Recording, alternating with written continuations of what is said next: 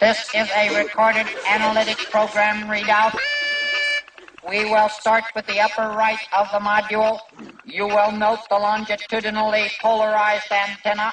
This component is virtually indestructible and is guaranteed for the life of the unit. There is an alarm system which is activated if any portion of the machine is damaged. Adjacent to the alarm is the digital iambic generator. This unit is pressurized with large amounts of methane gas. On the top of the intercellular power generator, you will see a spherical voltage oblongata. It should be noted that this unit alone is worth over $17,000. By way of contrast, the Doppler sublimated magneto located on the front of the generator can be purchased in any hardware store for about 37 cents.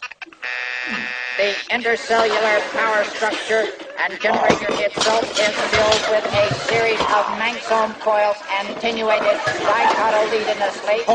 In this main circuit, there is an intaglio of numismatic krypton wavelengths which aggregates the hydromatic compound at the rate of 5 ventricle icons per microtabulate.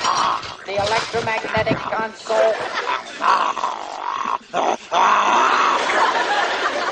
In conclusion, nothing can keep this machine from performing its primary function, which is to be the most powerful exploding device known to man.